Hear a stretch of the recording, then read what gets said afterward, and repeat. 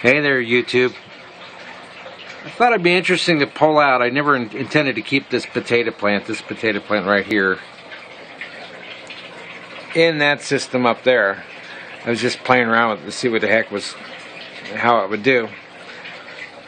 And in just a very short period of time, you can look at the root system that this has on it. It's incredible. I decided to go ahead and just plop it in here in the baby tilapia tank, and I guess the nursery tank, and maybe it'll help filter out some of the nitrates and stuff. But you can tell there's not a whole lot of growth on top. It's pretty minimal, but down below, and that's the stuff that didn't break off. When I pull it out, it was just like one big clump of gravel.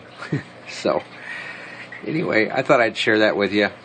If you're looking for a plant that puts off a lot of roots and into your aquaponics system, well, maybe a potato is the way to do it. I just buried it just a few inches into the gravel bed, and that's what happened. So anyway, just playing around with different plants, seeing what they're doing. It's kind of fun. So thanks for watching. Have fun.